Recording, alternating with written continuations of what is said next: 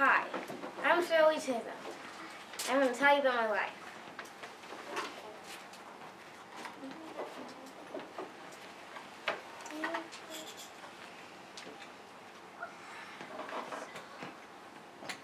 Here. I was born November 30th, 1924. I moved to Barbados with my two sisters and my grandmother to get a better life. My parents stayed in Brooklyn, New York. Yeah.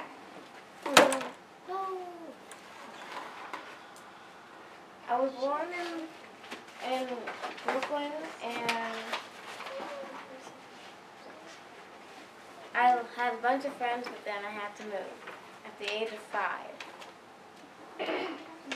6 or 5 years later, I moved back to Brooklyn and I went to school. I got moved down grades because I didn't know too much about American history. But then my teachers realized I was smart and they moved me up a grade. My parents are Ruby Seal and Charles Christopher St. Hill. My middle name is Anita, and I have two sisters named Odessa and Maria Chisholm. My favorite thing to do as a child is help my grandmother on the farm. And my mom was from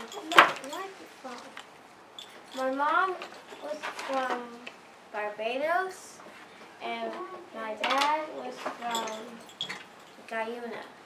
I don't know how to say it.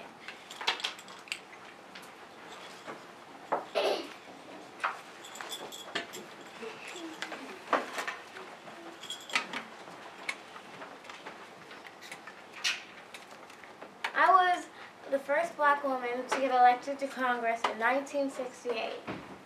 I ran for president, but I didn't win. I had 151 official votes.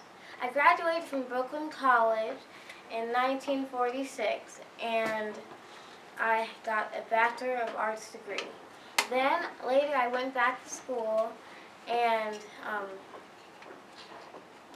I went to Columbia College for teachers, and I got a master's degree in elementary education. I was a director of the Hamilton-Madison Child Care Center through 1953 through 1959. I was an educational consultant for the New York City's I don't know how to pronounce that, Child Welfare in 1959 through 1964.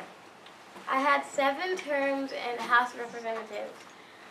I was in the Veterans Affairs Committee, then I went to the Educational and Labor Committee. I was the only woman among the founding of the Black Congress Caucus in 1969.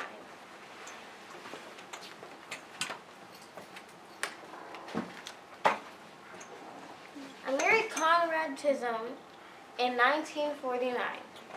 I became a second grade teacher.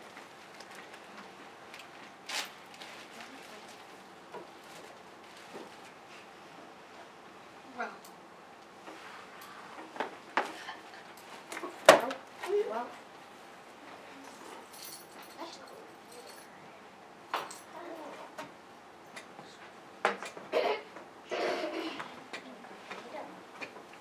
I was a confounder of the National Organization of Women.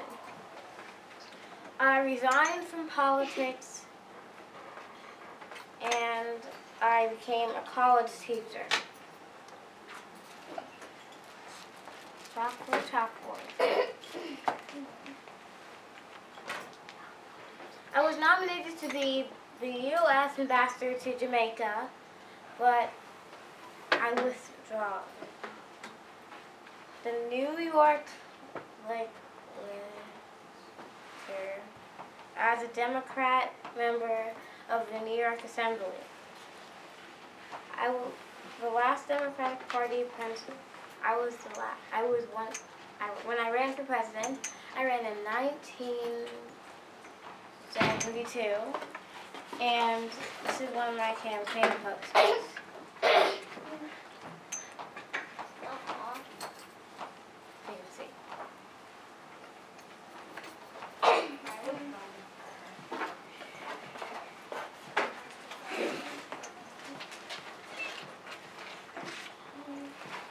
And this is a picture of the Congress building where I work.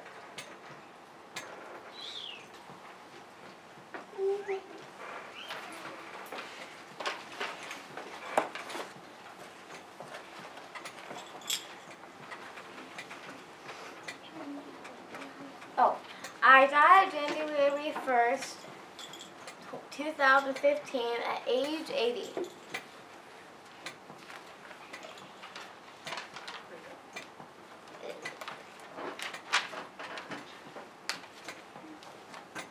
Some of my major accomplishments was becoming the first black woman to be in Congress, and I was the first African American to run for president.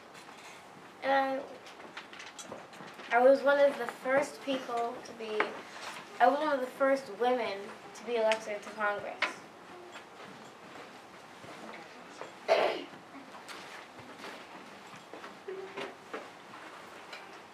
I should be admired because I was a model for many Americans and African Americans. I encourage people to dream. I would be a great role model for younger people.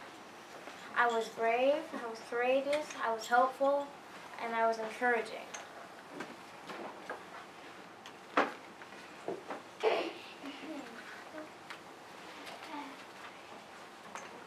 I spoke Spanish to talk to my Hispanic and Mexican supporters. My motto was unbought and embossed, like you can see on there. Oh, yeah. Here. Wow. Oh! Got it. But yeah.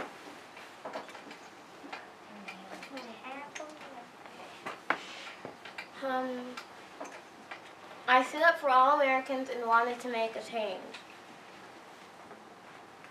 A statue was made for me in Brooklyn, my hometown, after I died.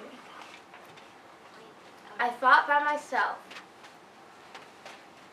I gave speeches out of the back of my truck. I didn't decide to run for president. My fans asked me, and I said I would do it for them.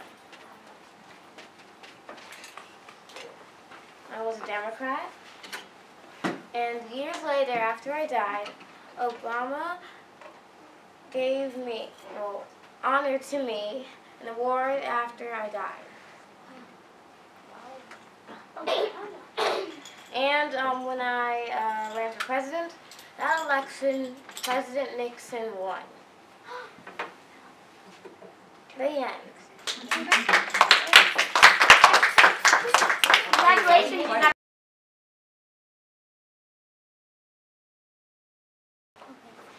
Hello, I'm Momo Rudolph. I was born June 23rd, 1940. I lived in St. Bethlehem, Tennessee. I was one of 22 children.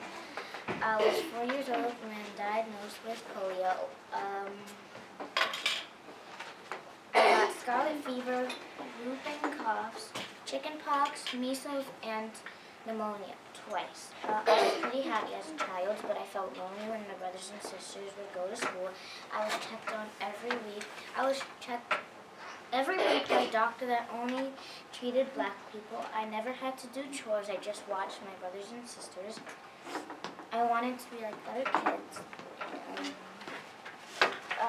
I always got babied my siblings. I was always listening to the radio with my brothers and sisters. My mom was always putting on blankets so I could sweat my sickness away. On a hot summer morning, I wanted to jump out of bed and go play in the yard. I had a doctor named Dr. Jackson, but I liked Dr. Collin better. I had to wake up on a dark winter night to go to Nashville 2 times a week.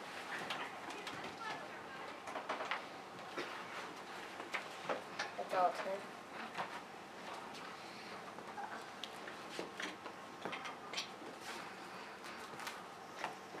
I was put on the relay team in 1959. I went to Tennessee State University. I was a sport icon in track and field. I did the 75, the 100, and the 400 dash relay. I also did 9 races and won all of them. I was chosen to be on an Olympic team to go to Washington. In 1994, I became an athlete's coach, and also in 1994, I became a second grade teacher. On May 19, 1964, I had my second daughter named DJ. I was offered a job to decorate to get more money in Indiana. My major accomplishments in 1955, I won a bronze medal in the 100-meter Olympic Games. In 1960, I was a world record in the 200-meter race. I won 3 gold medals in the 100-meter, the 200-meter dash, and the 100-meter relay Olympic Games in Rome, Italy. I was the first Black American woman to win. I received a Sullivan Award and Associated Press. I received a Babe Dixon Zaris Award. I inducted into the Black Athletes Hall of Fame. I was also inducted into the Women's Sport Foundation Hall of Fame. Reasons why I should be admired is because I was one of the most admired American sprinters who became a world record holding medalist. I survived polio my whole life. My talent of running, and I never gave up on my dreams, even though I got sick a lot. I also became,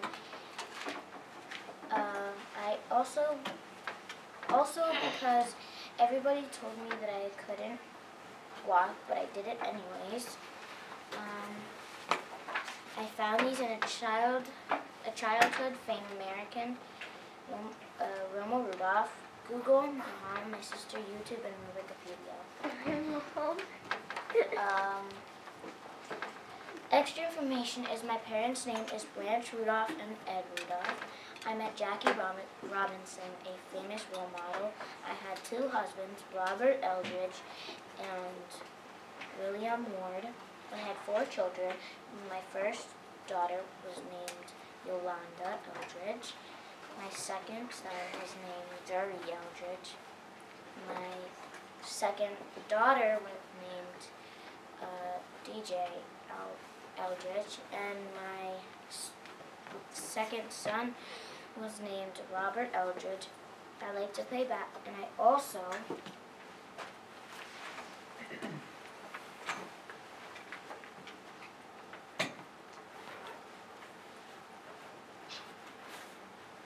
like to play basketball in my free time, and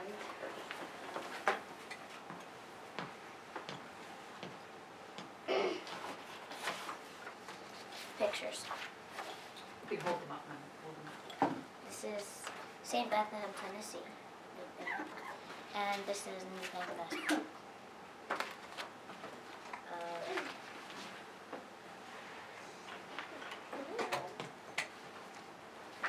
Okay, I'm done.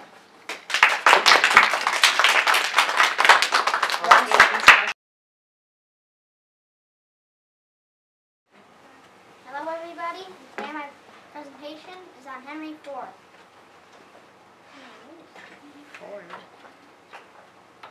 Henry Ford was born on July 30th, 1863. He was born in Dearborn, Michigan. He was one of 5 children. His parents were William and Mary Ford. Ford attended a one-room school for 8 years. At a young age, during the spring, Henry Ford was old enough to start working with his father, planting crops. At age 16, he walked all the way to Detroit to find work. after 3 years, during which came to a contract with the internal combustion engine for the first time. Henry Ford liked school, but he found it hard at times to keep his mind on his work. Henry Ford saw the steam road engine, and as he grew up, he was very interested in making and working on engines. When he was 25, he married Clara Brandt, and they decided to settle in Dearborn, Michigan. 3 years later, he began working at the Edison Illuminating Company in Detroit. In 1893, Ford built and tested his own internal combustion engine. Here is the engine. In 1896, Ford tested his first car, the quadricycle. In 1899, he becomes a partner in the Detroit Automobile Company. In 1901, Ford wins his first automobile race. In 1903, Ford forms the Ford Motor Company with a small group of investors and sold the first Ford Model A. When Henry Ford made the Model T, many orders came in for it. Model T. Looks ugly. Ugly.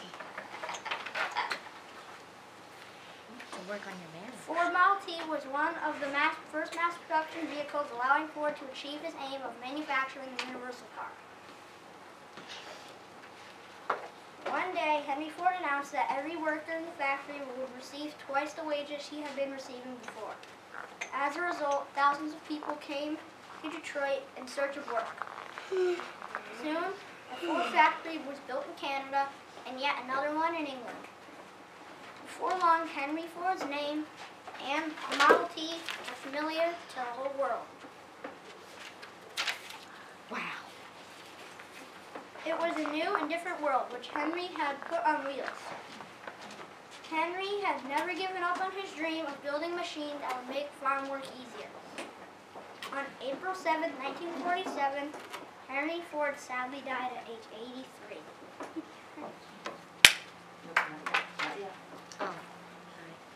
Major accomplishments. Henry Ford started the Ford Motor Company.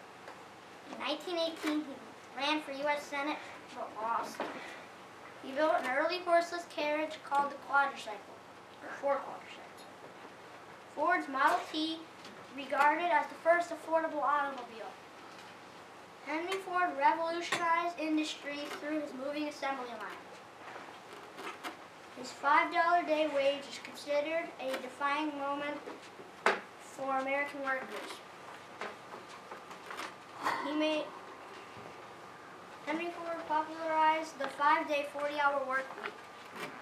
He made important contributions to the aircraft industry.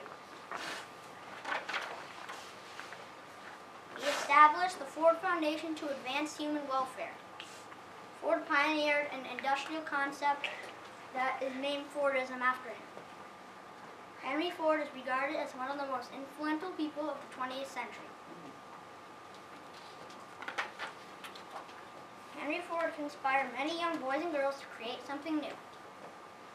Henry Ford never gave up on his dream. He was a very successful businessman. Assembly line is when there are many workstations that each focus on one part of the whole product. Ford cars would go through the workstations with a part being added at each station until it was complete. This way the cars were created by mass production, which is when you make a very large amounts of product using an assembly line. This technique allowed Ford to make vehicles quickly and cheaply, which meant more people could then afford the cars. As a result, in 1918, half of all cars used were Model Ts. These are some of my favorite Henry Ford quotes. If there is any one secret of success, it lies in the ability to get the other person's point of view and see things from that person's angle, as well as from your own. Quality means doing it right when no one is looking. Coming together is the beginning, keeping together is progress, working together is success. Those who walk with God always reach their destination. And this is how the Ford logo has evolved over time. In 1903 to 1904, this logo was first used in the Ford Model C. In 1907, they changed it. First use of an oval as a trademark. And then they changed it again in 1928. It looked like this. Ford script in oval, first seen on the Ford Model A. And then in 1965, Ford Oval established as corporate signature, which looks like the one that we have today. But then in 2000, they changed it again to like this. Trustmark established as corporate signature. In 2003, they changed it to this, which is the one that we have today. It has never been changed ever since. And here, as you can see, is how Ford has evolved over time. From the Ford Model T, the Ford F-150 Raptor.